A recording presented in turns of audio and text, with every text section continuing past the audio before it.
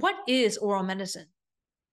I'm an oral medicine specialist, and to be candid, I had not yet heard about oral medicine until I had made the difficult decision to transfer out of my oral and maxillofacial surgery residency. At the time, my mentors had observed that I loved my medical training and had a background in dentistry. They said, you'd be an ideal candidate for oral medicine. So what is oral medicine?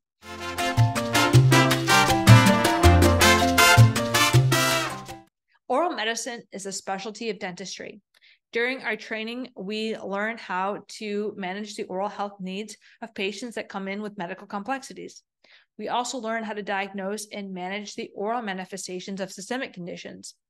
And if you're interested in a more robust, comprehensive overview of what an oral medicine residency could be like for you, or what jobs to consider post-residency, I had the opportunity to be part of a virtual shadowing video, which I will share down below.